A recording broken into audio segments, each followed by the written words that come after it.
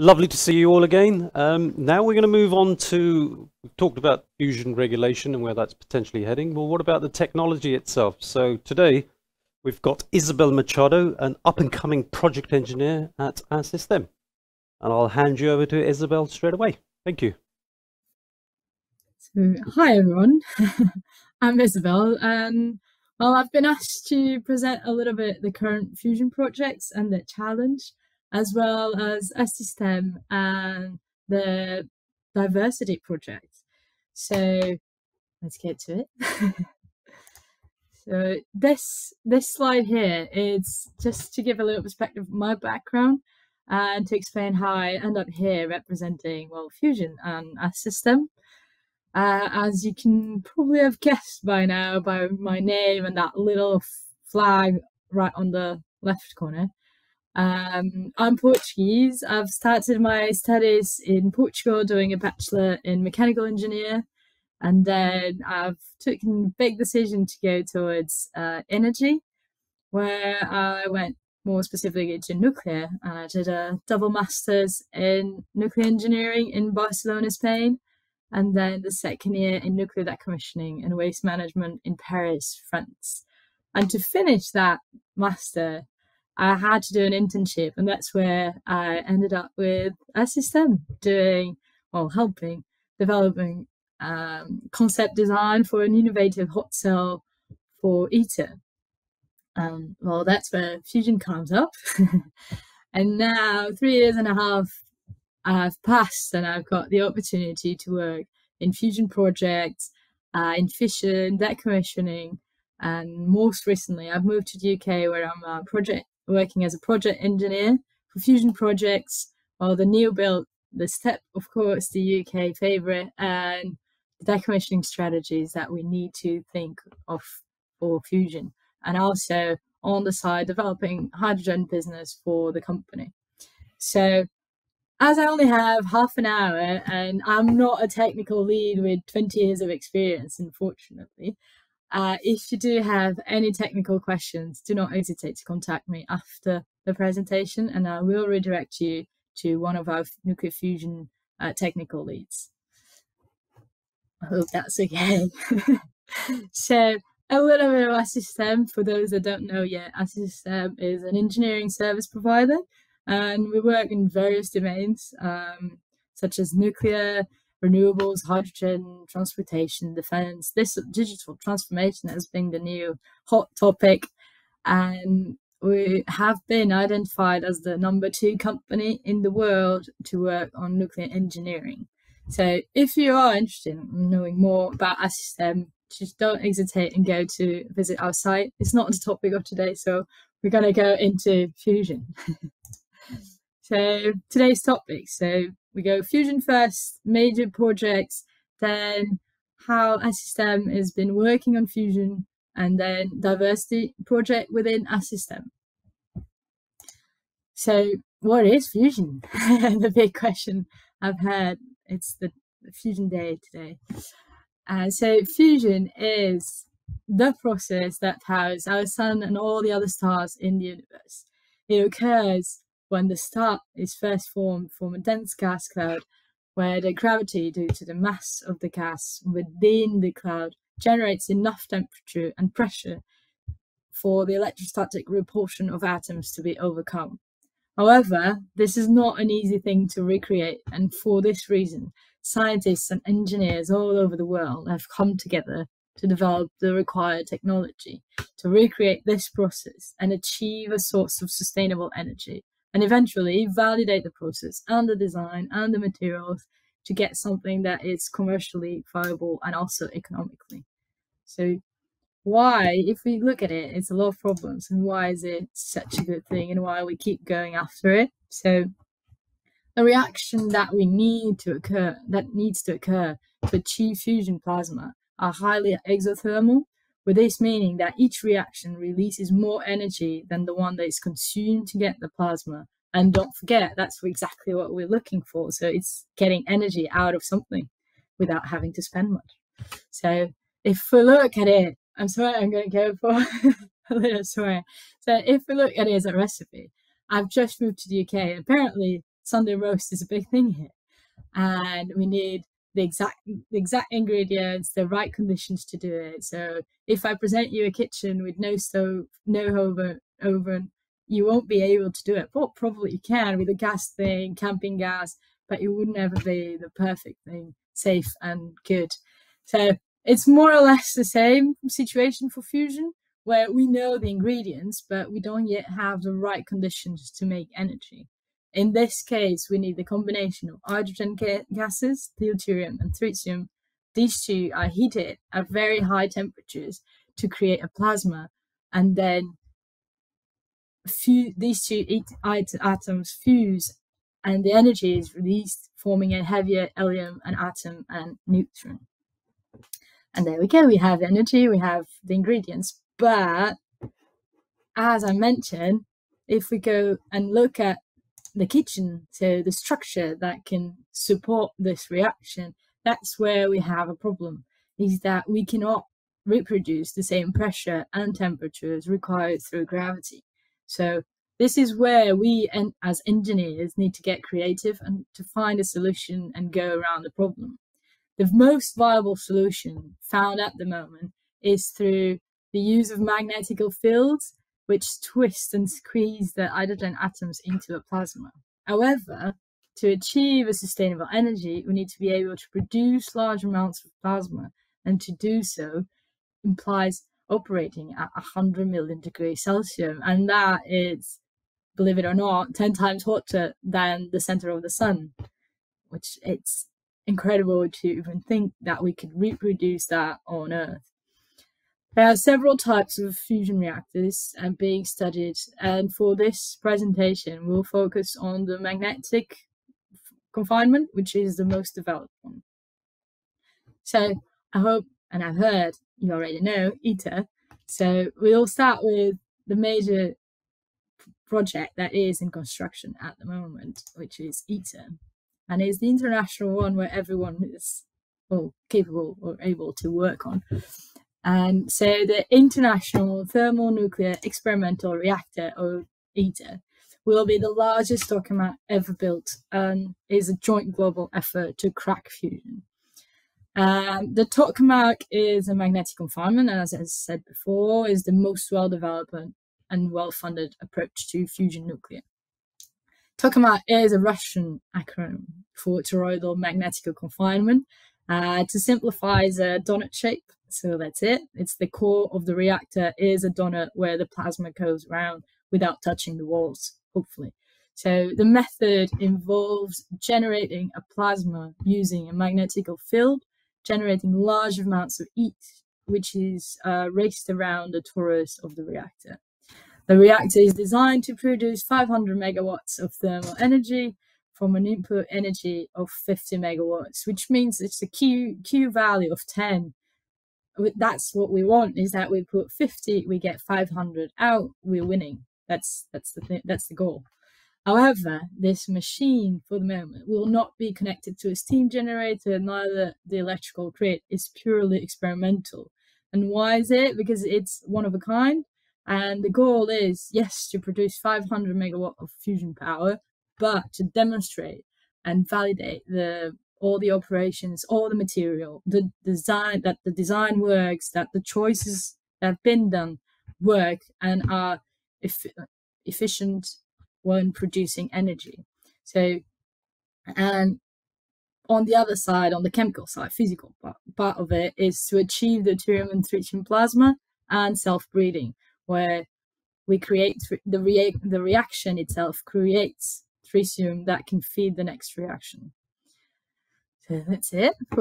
We go a little bit into detail on ITER because it's the one that we've worked the most, and it's the one that's been, it's been going on for years now. We had a lot of work going on there. So if we go into, just some pictures.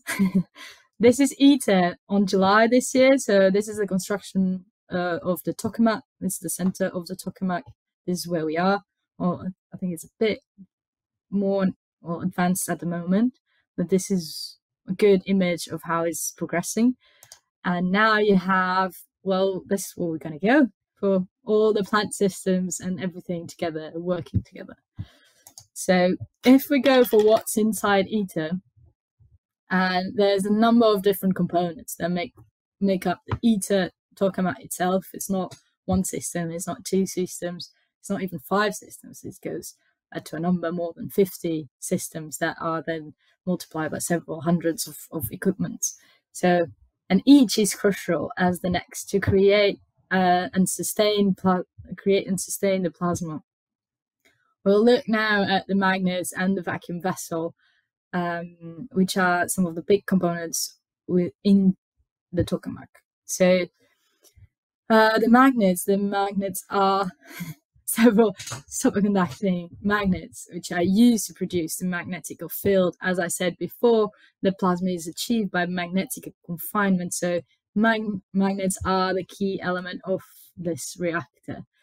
There are large D-shaped toroidal field magnets which are placed around the vacuum vessel for confinement of the plasma, and then poloidal field magnets are situated outside the toroidal field to contribute to stability. The central solenoid, however, is housed inside the central column of the tokamak and is the most powerful magnet in the ITER assembly and will sustain the plasma current. The solenoid is the backbone of ITER magnet system. The key challenge for this one are, of course, their size, their weight. The weight is approximately 25 ton each to 1,000 ton, and which on the other side makes remote handling, maintenance, and everything that we need to do during operation, well, even constructing this superconducting magnets has been problem. But well, we made it.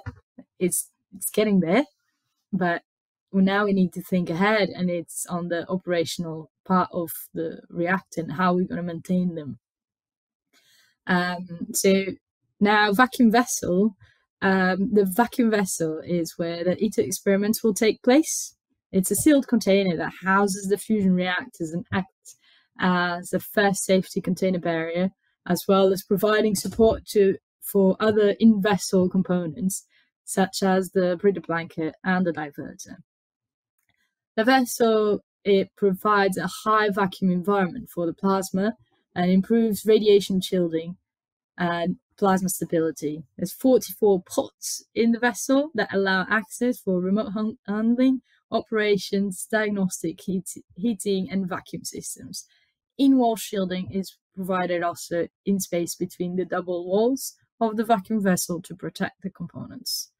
As you can imagine, this is a huge component, and the goal is vacuum. So our key challenge is how we maintain vacuum. How can we do operation? How can we use remote handling systems and ensure that the sealings are still sealing, still operating, and still efficiently maintaining vacuum inside the vessel? So these are the two big ones, and then we're going to go for 2 more, and then we change projects. So we have blankets and cryostat. The blankets are designed to protect and cover completely the inner walls of the vacuum vessel. They are in the steel structure, and they protect also the superconducting toroidal magnets from the heat and high energy neutrons produced. As I said in the previous slides, when you do the reaction, we have helium and neutrons. So all the neutrons that are free, and they are high energy neutrons. So we need to make sure that they do not damage our structure. So the blanket will also be used to breed tritium and the capability to feed the reaction again to maintain the reaction alive.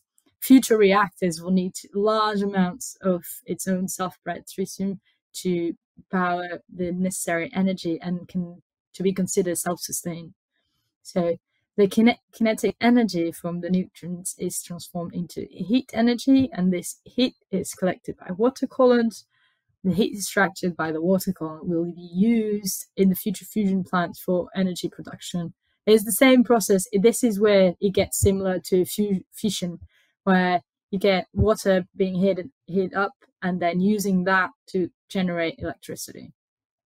For the moment, ITER not connected to the grid.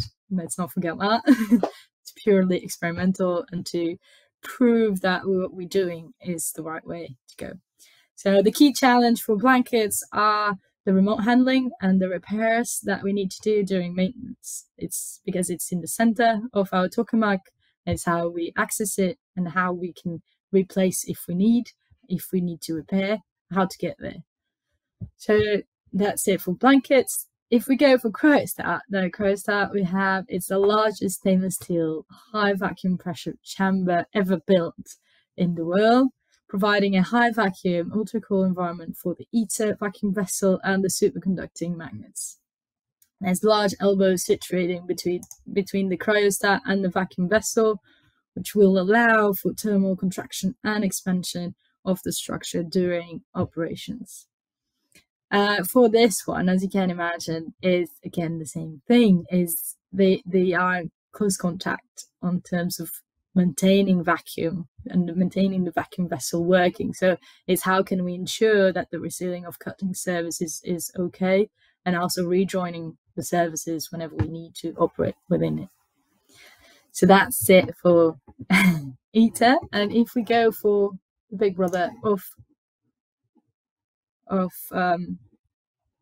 DEMO, so DEMO is a project in the next fusion generation reactor. So DEMO is the bigger ITER that can be connected to the grid. It's inspired in ITER. It will take all the feedback that it can from ITER design, ITER construction, everything that went wrong in ITER. And that worked on ITER will be taken in as input for DEMO. So the DEMO has a big roadmap that depends on ITER start of operation, but in any case, the design already started and it's meant to have a conceptual design by 2030 and have the engineering design by 2040 and start construction after that. So the overall targets for the demo reactor are similar to those of ITER, but in this case, the major goal is to actually produce energy that can be injected to the power grid. So that's it for demo. So we keep the same goal as ITER, but more as a connected to the grid reactor. So if now we go to STEP, which is an English project, STEP means Spherical Tokamak for Energy Production, and is the UK prototype for commercial nuclear fusion reactors that will be connected to the grid. I've heard people calling the STEP as the SMR of fusion reactors. I'm not sure if everyone will agree, but in fact, it can be called that. It's a smaller nuclear fusion reactor, and will be connected to the grid and is intended to check if it is feasible and economically doable for commercial use.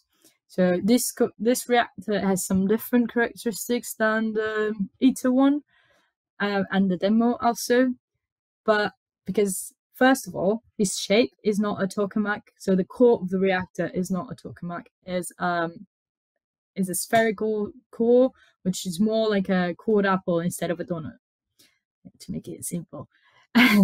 So the technical objectives for this is same as before. It's always the same. It's produce energy, make sure it's safe, make sure it's commercially viable, that we achieve plasma stability, that is self-breeding tritium, and of course that we can do remote handle maintenance and operations.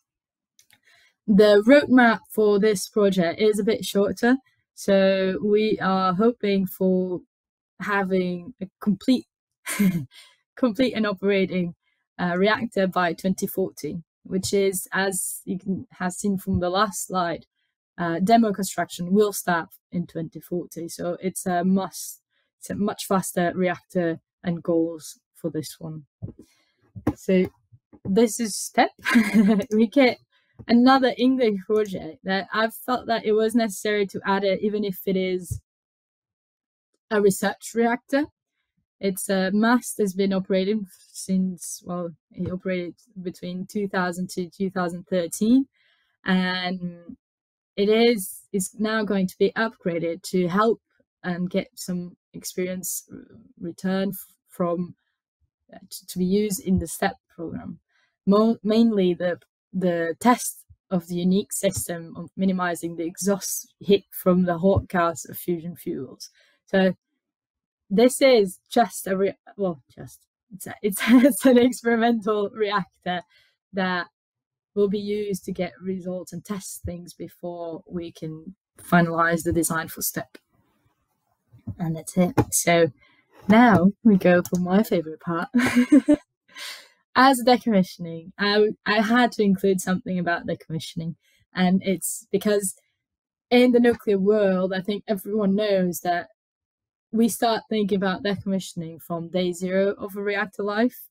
You won't do safety regulations without getting the decommissioning plan, even if it's just 2 pages or just the preliminary decommissioning plan. Decommissioning plan to go over the reactor. So this is the last phase and probably the most important, well, because after reactor dies, we need to do something. We need to get it back. We need to get Earth back to its normal situation. So the decommissioning phase it's one of the most challenging ones because, first of all, it doesn't make money. So if we don't get money, people tend to forget or tend to not want to do it because you will not produce energy and so will not get us something out of it. But decommissioning is something that is done after 40 years, 50, 60 years of operation, and sometimes even less. But it's people going in, people going out, data that is lost, it's paperwork that's been, I don't know, forgot and misplaced. And so it's really hard to track all the information and where things are.